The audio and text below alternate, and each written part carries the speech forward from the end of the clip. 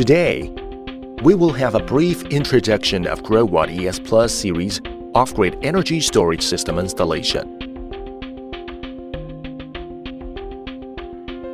The core parts of the whole energy storage system are SPF 6000 ES Plus single-phase off-grid inverter, AXE LV battery. ES Plus inverter is based on ES series inverters to make relevant improvements. AC port adopts a dual input design with an ATS device, which can connect the utility and generator at the same time.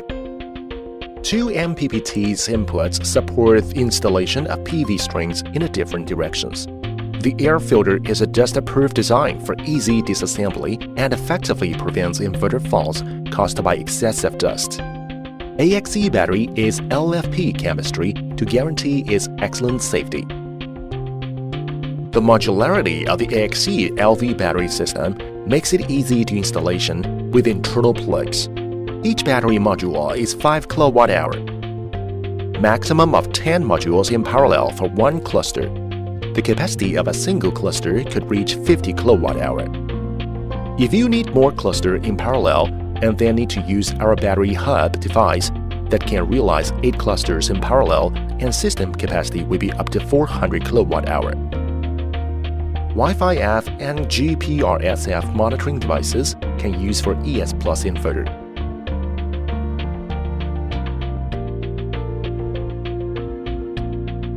Please inspect the unit and make sure that nothing inside the package is damaged. Also confirm that receive below items.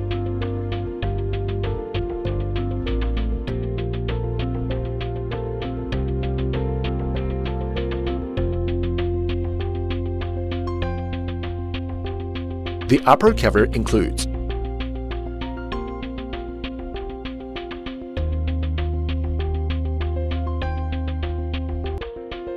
power on and off switch button used for turning on and off the inverter, USB communication port for PV keeper local monitoring platform only, Wi-Fi and GPRS port connect to Wi-Fi for GPRSF monitoring device, circuit breaker for AC input over current protection, RS485 port for expanding external communication use. The BMS port connects battery's BMS communication port. Part in and part out for inverter parallel operation communication use.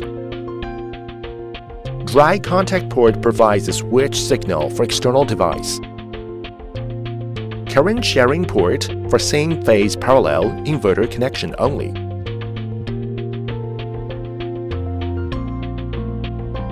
Before installation, we need to prepare the tools.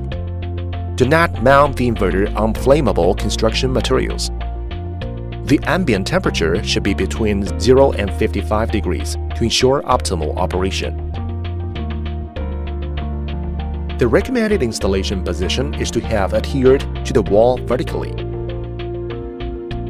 For proper air circulation to dissipate heat, allow a clearance of approximately 20 centimeters to the side and approximately 50 centimeters above and below the unit. The top mounting hole distance is 320 millimeters and uses M4 screw. After that, can connect PV, AC input, and output wire to the inverter port. AXE battery installation. First, remove all the dust-proof cover attached to the battery module. Adjust the AXE battery base to ensure it on the floor horizontally. Stack one AXE battery module on the base, then stack the second and more battery modules. The maximum stack number of the battery modules is 10. Install the safety part between each battery module. Connect the PCS port of the top battery module to the inverter BMS port by the communication cable, and then connect the AXE 5.0 liters cable to the battery. For the other side, red cable connect to the inverter. BAT positive port and black cable to the inverter BAT negative port. Notice, if the breaker between the battery and inverter is required, we recommend using the DC breaker with a rated working voltage greater than 80 VDC and working current greater than 150 amperes. Once finished all the installation, the next step is to power on the whole system. Press the power button of any battery pack for 3 seconds to power on the battery system, and the SOC indicator will flicker for a short time and keep always on finally. After the battery system was powered on, then can turn on the switch of inverter. Pressing and holding the enter button for 3 seconds, the inverter will enter setting mode. Press the up and down button to select setting programs. Program 05. Battery types include AGM, flood, USE, and LI.